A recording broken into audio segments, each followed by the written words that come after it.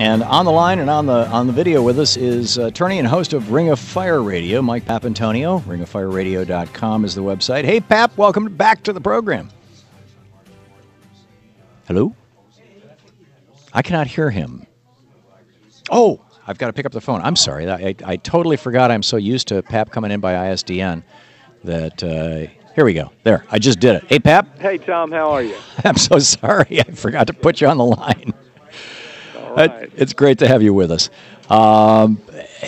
Chris Christie, I'm watching this train wreck and wondering, is this something that's unique to New Jersey? And I'm just curious your take on this. I don't know. You're an astute observer of politics. Yeah, I don't know if you followed the HBO series Boardwalk Empire. No, I never saw it.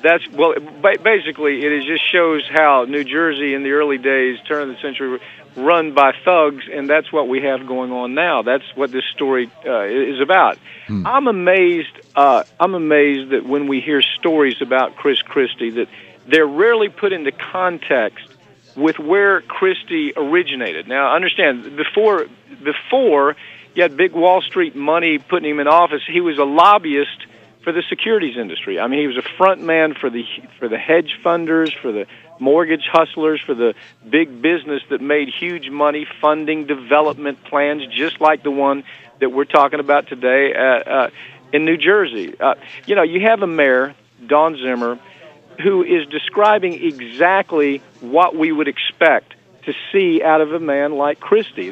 First of all, you have to focus on the fact that he's nothing less than a Wall Street developer's dream, Tom. I mean, since he worked for the industry and now continues really to work for Wall Street and the industry as governor. I mean, that's a big advantage. But for some reason, the connections have been ignored, I think primarily because the media has tried to make him look into something that he's not. Media loves to do that. Yeah. So, how widespread is this? I think it's extremely, it always flows from the top. If you look at any organization, it always flows from the top. This guy's the governor. Not only is the governor, but he's in charge of all the governors throughout the country.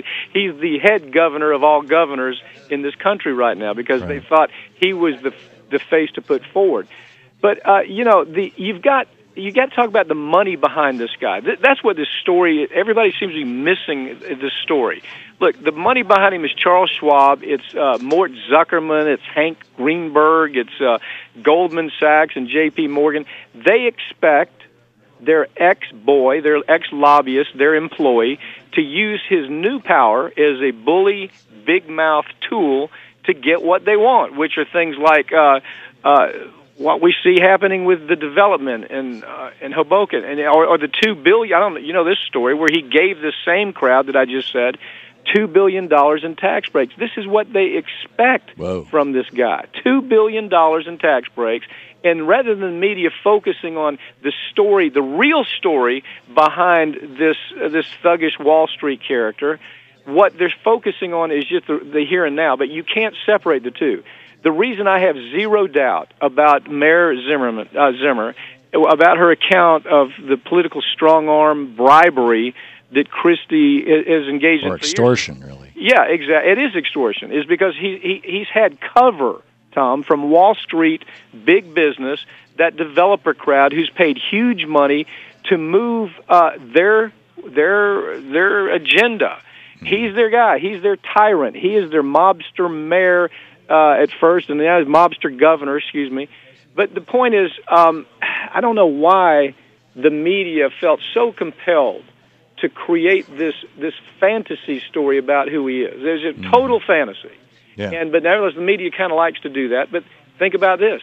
The money behind that media that created this fantasy came from Wall Street, too. Well, and there's a lot of interlocking boards of directors. And, the members of the same clubs kind of thing. Exactly the same club. Yeah. But to me, that's an important part of the story. It's like having a witness on the stand. You have to understand, who is this witness? Let me know something about his history. Right. And here we know a guy that was simply the go-to boy, the tool for Wall Street when he was a lobbyist for the same people that engage in this type of political retribution all the time.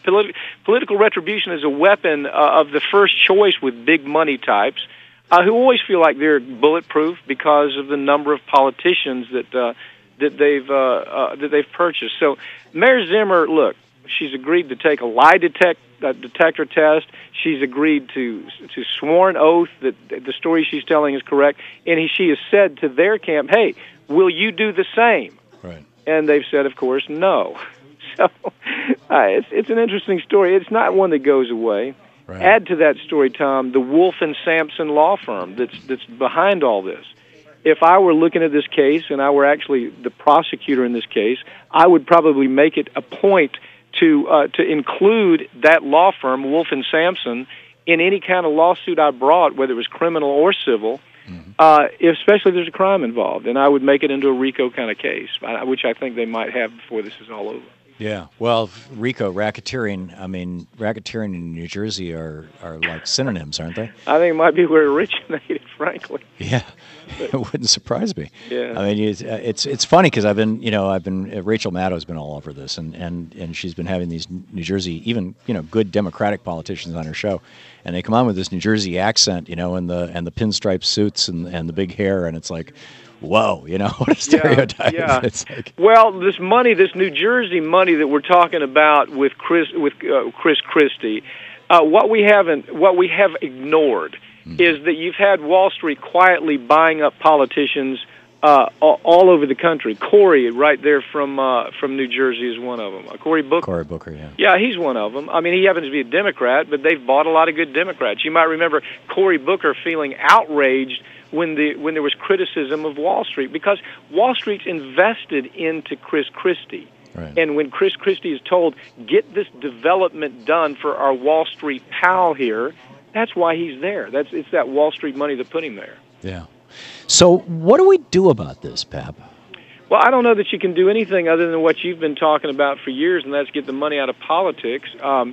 We're going to see the same thing. I mean, you see the story with Hillary Clinton right now. All this huge Wall Street money pouring into her campaign. Right. It's time to roll back Buckley, basically, with a constitutional amendment. Well, that's right. And it's going to be very difficult. We can't count on Congress doing anything about it.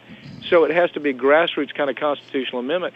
But when you have something that's so fundamental that it can destroy, and I don't use that lightly.